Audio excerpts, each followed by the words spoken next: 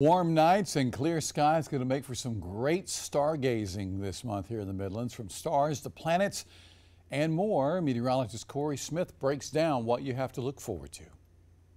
We've made it to the month of August, which means it's time to take a look at the night sky here across the Midlands. Let's start off with this week, some International Space Station flyovers. We had one Sunday night, again on Monday night, 9:07 p.m. They'll be appearing in the northwestern sky. And if you missed this one, we'll have another flyover on Tuesday and Wednesday night as well. We'll have the latest information on social media as we get closer to those. And as we go throughout the rest of this month, some more cool events. The Perseid meteor shower, referred to as one of the better meteor showers that we see each year, peaking in the 11th through the 13th time frame of August. One thing to caution though, the full moon on the 11th itself, so it will be a little bit harder to see some of these shooting stars in the night sky. I would actually go out between the August 7th and 11th time frame to maybe see some of those meteors in the overnight hours. As for planets to view, August 15th, Jupiter and the moon will be in the night sky right after 11 p.m.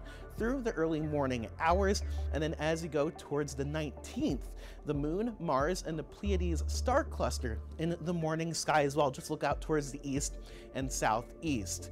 One thing that we'll be keeping a very close eye on as we head towards the end of the month is the Artemis 1 launch.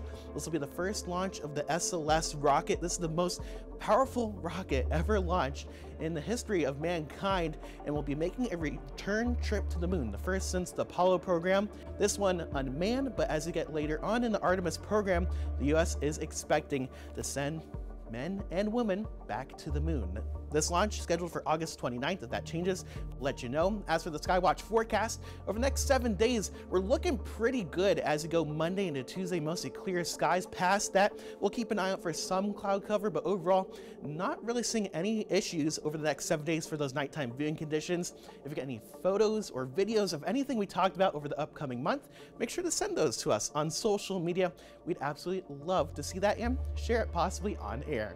From the studio, I'm News 19 meteorologist Corey Smith.